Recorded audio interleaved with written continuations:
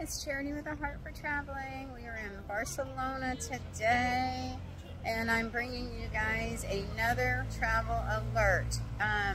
This is not to scare anybody, it's just to give you guys some fabulous information so that way you can make an educated decision for yourself on your travel plans. So Turkey, as of the 19th and as of last night, has posted by the Turkish government to Americans and Europeans to be on high alert if you decide to come, that they are ramping up for possible terrorist attack in southern Turkey. I'm reading from their site here, from southern Turkey. Ankara and Istanbul are the locations that are most likely at risk, is what it is saying. And they expect the terrorists possibly to target places visited by foreigners, which are included public buildings, places of worship, major events, large public gatherings, and the airlines.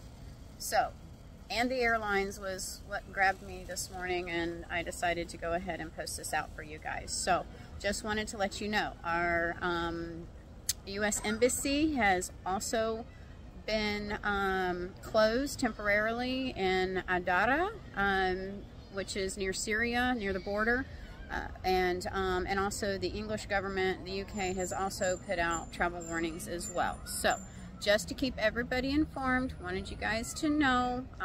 So, you know, make your travel plans, just be aware. I'm not saying don't go, not saying you should go, but definitely want you to be aware of what Turkey has recently put out. 2 days now, like I said, again, the 19th and again last night. They are just wanting all Americans and Europeans to be aware of everything that is going on there.